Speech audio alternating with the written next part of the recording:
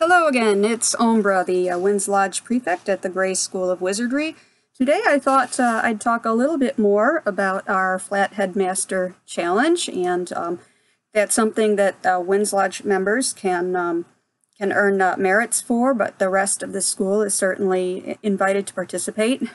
We had an image of the headmaster that you could cut out, post on cardboard, and take with you on your travels.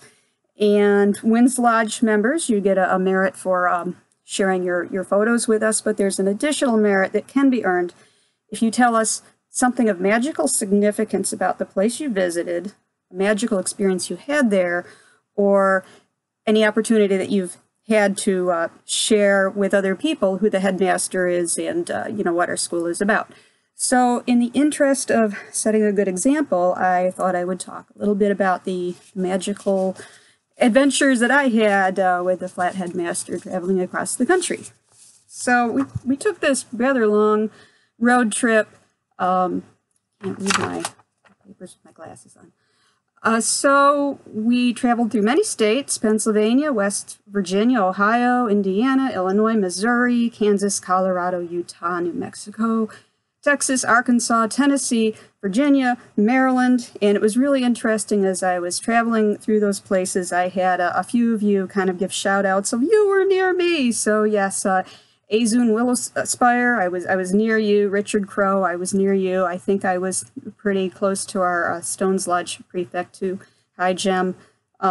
So in all those states, I imagine I passed by quite a few of you. And one of the things I have mentioned previously is that any area that has an apprentice wizard in it is by default a magical place. So if I've named your home state, it's a magical place. So so another thing, I talked about magical experience that you have while traveling. Well, one of the things that I did is when we're going through the flatter states,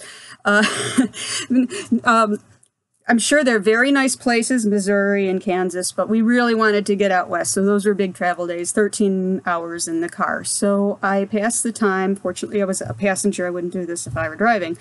I studied, in the long drive. I brought a lot of reading with me. I made the mistake of, I thought it would be easier to read stuff on Kindle. So I had purchased some books on Kindle. And as I'm reading, it occurs to me that I want to take notes. So now I'm reading and writing in the car, and I had my magical journal with me, and I managed to use up all the pages in it. So when you're in the car for 13 hours reading and writing, and I was able to do that without getting motion sick.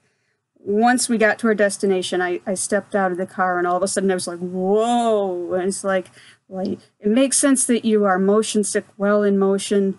I got motion sick when I was stationary. And I guess that's a thing, sea legs. You get used to moving, and as soon as you're not, I didn't know that was a thing. So, I had to go, make that late night trip for a motion sickness medication for when I was standing still.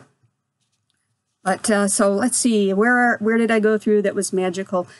Kansas, Kansas is, this is where, Dorothy and the Wizard of Oz, and I think there's even a museum, an Oz museum there. We didn't stop there. And so some people might say, but the Wizard of Oz, he wasn't a real wizard. And I'm thinking, wasn't he? Because, glamoury, that is, a part of magic. It's like, don't look at the man behind the curtain. That's, isn't that what our stage magicians do with sleight of hand? It's a big part of the performance. So I think he does kind of qualify at least a bit as far as being a wizard. So then we arrived at Rocky Mountains, and mountains, just in general, they are considered a portal of sorts. I took a class here, the Uncommon Magical Pests 401, that's level 4 in the Department of Dark Arts, where one of the lessons was on portals. And these are places where there tends to be, a lot more sort of supernatural phenomena, places you might see more UFOs, encounters with otherworldly beings, Bigfoot. So mountains are one of the places where those kinds of things are reported. And one of the things, and I read about this, and I want to mention too, where I have researched some of this material, I will issue a list of citations in the notes that accompany this video. That's a very important thing that we emphasize in the school, is citing your resources.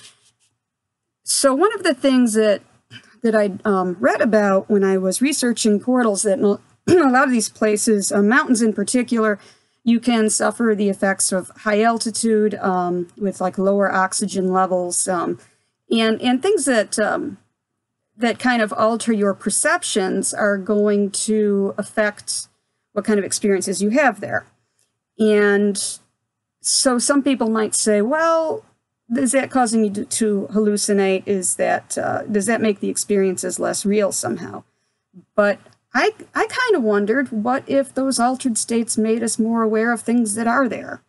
I don't know that there's a way to prove that one way or another. It's like, how much can we rely on our perceptions to tell us the truth about the world?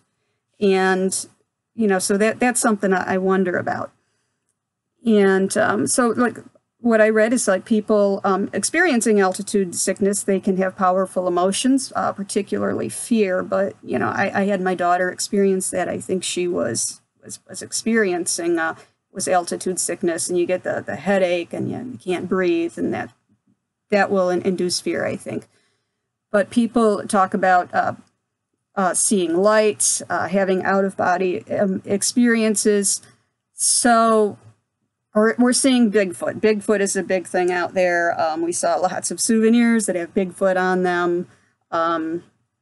I don't think we have any classes on Bigfoot in the Gray School yet. Hopefully, I would like to see some. So Professor Lyris, I think Bigfoot is your thing. You're the Beast Mastery, professor. I would really like to, read about Bigfoot. I'm a dark arts major. I'm into the defensive stuff. I want to know, how would I defend myself, against Bigfoot? Because I'd like to do some hiking out in the Northwest. And I don't know how likely it would be, but, I believe in the Boy Scout motto is be prepared. And I really don't want my last words to be, I should have prepared for a Bigfoot attack. Because if I was being attacked by Bigfoot, I would calmly say that. Sure. So, and here's another idea I had, Professor Lyris, if you are watching. Gray School Conclave Bigfoot Hunt. I am totally there. I don't know how I would convince my husband that, spend the money, I'm going out to hunt for Bigfoot. This is a reasonable expenditure. I don't know. I would be totally down for it, though. I think that would be really cool. So one of my next destinations was Arches National Park, and there are many legends associated with Arches. I only found one of them, but there are a lot. So there's a rainbow bridge is one of the arches there, and for centuries the Native Americans who piloted the stone bridge considered it a gate for connecting the earth and the sky. And one of this again goes to this idea of portals and openings. But one of the things I had read about in some of the more metaphysical books about any doorway being being a portal and traveling from one state of being to the next. And this is why when you walk into a room, you forget why did I come in here? It's because you passed through a portal. And looking up a citation for this, I found there's actual psychological research behind this. There's a Professor Gabriel Radvansky talked about passing through doors being an event boundary, and that is psychologically that causes you to forget why you went into another room. So again, some scientific studies behind that.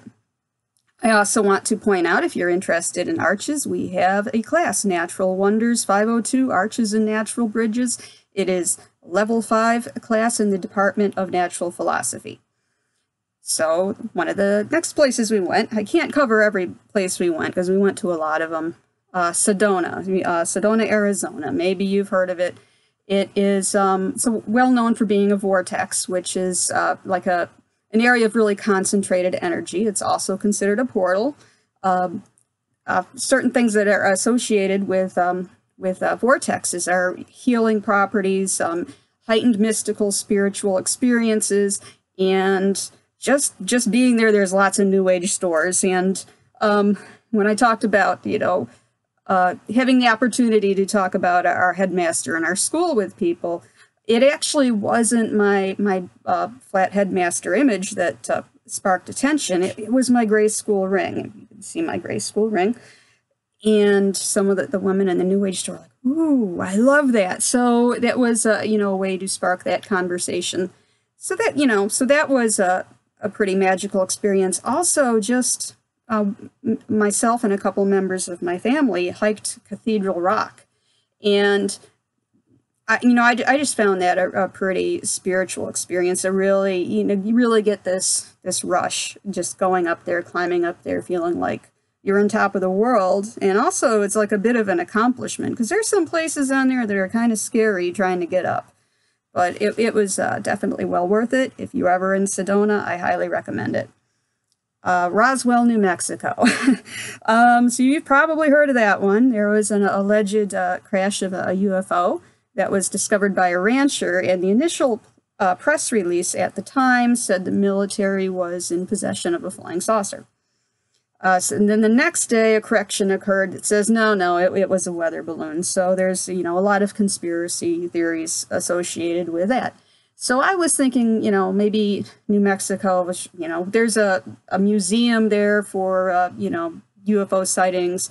Maybe this is a place where a lot of sightings occur. That apparently New Mexico's only either number 7 or number 8 in terms of states with the most UFO sightings. So it's up there, number 7, number 8. The places with the most UFO sightings are Vermont, Oregon, Maine, Washington, New Hampshire, Arizona, New Mexico. So most of those, the top 5 of those are northern states, but to me, Arizona, New Mexico, that makes sense to me. You have this place where this alleged crash occurred, and Arizona has Sedona. There's a lot of reports of UFOs in that area as well. Again, because it could be a portal. Is that a magical place that's, opened up for things to come through? That's one theory. Or is it the altered states of consciousness that we are more aware of these things? Is it a product of our imagination, or is it real? So leave that up to you to, speculate on that yourself.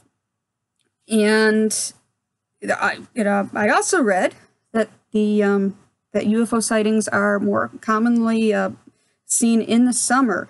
And one person actually jokingly said, maybe it's just because extraterrestrials, they like to go on summer vacation with their kids too. And I'm like, yeah, of course, because the seasons on other planets correspond to the seasons in the northern hemisphere of Earth. So I said, New Mexico is either number 7 or number 8 on the frequency of UFOs. And I found this kind of interesting because one article cited that, and the next article cited the other.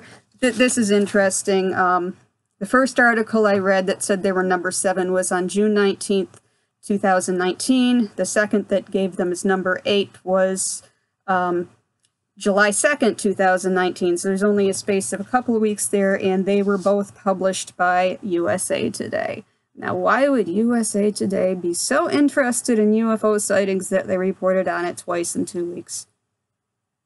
The truth is out there. That's all I can say. Let you draw your own conclusions from that. So the number 1 state was Vermont. Number 2 is Oregon. Is that Oregon? Oregon.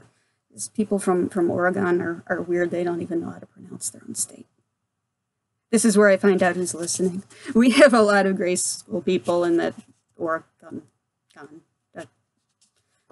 Northwest. So So then we were traveling through the desert, traveling through New Mexico, obviously, to get to Roswell. And the desert itself is a place where people have a lot of mystical experiences.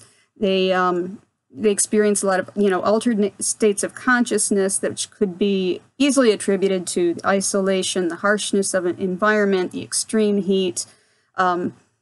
Some people, like Native Americans have, intentionally gone on vision quests. They, included things like sleep deprivation, fasting. The author of the piece that I read, and that was, I can't find it right. I have my list of references right here. This was Psychology Today. This was Dr. John Cline, who wrote this article about mystic experiences in the desert. Said he had a friend who was in the desert, felt like she was dying, and then she encountered these helpful spirits. So, again, is it real? Is it our imagination? I would like to point out a couple classes that we have related to this in the Grace School. As far as using some of these extreme methods like sleep deprivation, extreme heat, like dehydration, I wouldn't recommend going on a vision quest unless that is your heritage, because that's cultural appropriation. But just mystics of across the ages and all cultures have they've realized that using some of these extremes helps to induce these mystical experiences. And we have a class, Chaos Magic, in the Department of Magical Practices. It's a level 3 a class. The requirements are your core energy practices, which by the time you get to level 3, you should have completed.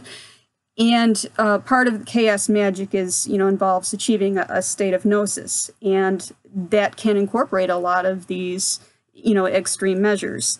So that I found that to be a very interesting class. I did take that one. I enjoyed it a lot.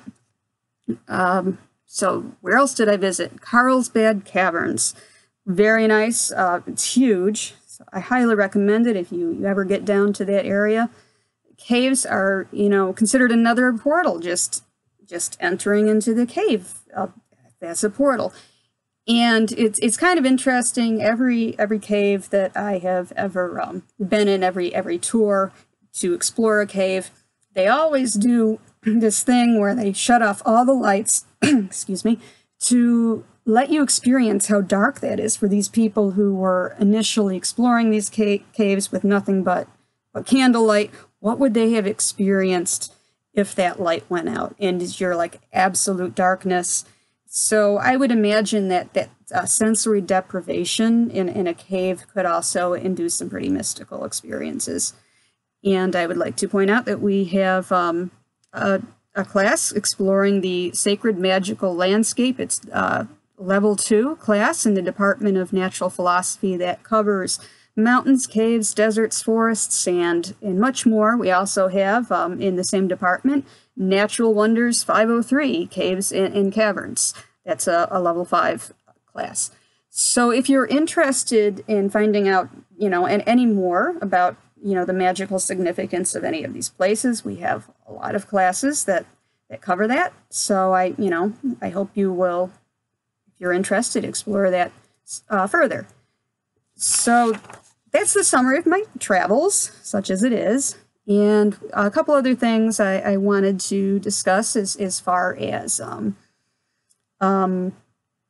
challenges. I've been thinking about some more merit challenges, and I had mentioned this a little bit in my last video. I was experimenting with this idea that I've seen some other people do, where they paint rocks, and I've seen them called kindness rocks.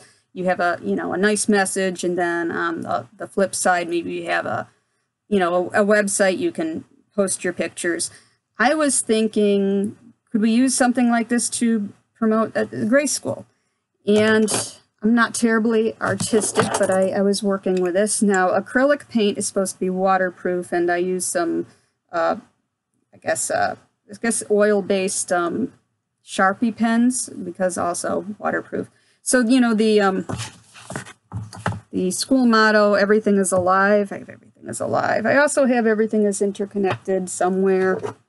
Everything is, so yeah, my artistic skills, not great. Then, you know, grade school. So yeah, not all who wander are lost. Excuse me for a second, my camera just moved.